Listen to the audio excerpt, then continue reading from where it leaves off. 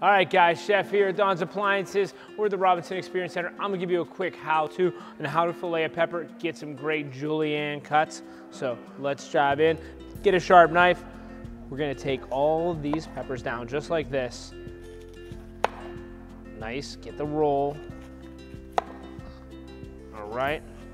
And guys, don't think I'm wasting this. We can go like this, and we can take the top pieces out as well, okay? Just rip them off, and that can be a great dice for, a future dish, okay? So Chef doesn't waste anything. But the peppers are so thick here, we wanna fillet them down. So what I do is I take the flat part of my knife, just like this, and I go all the way down.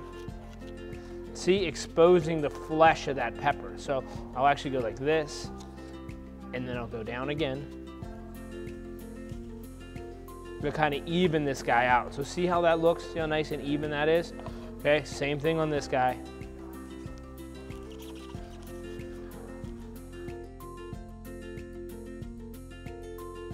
And check this out. So I got the other two, but we just want to do nice, thick, thin slices just like this. See?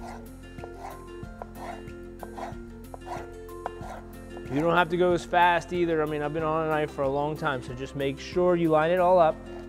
And put it down nice and easy, just like this. And it can be done with any pepper, crew. Let me get the other piece right here to show you a couple more pieces. But guys, this can go great. This can top your fish, top your salad, add it with some salt and pepper. Just create a little height, create a little fun in your dish. But this is the great way to julienne some peppers, even crudité or like your fancy dips or something like that.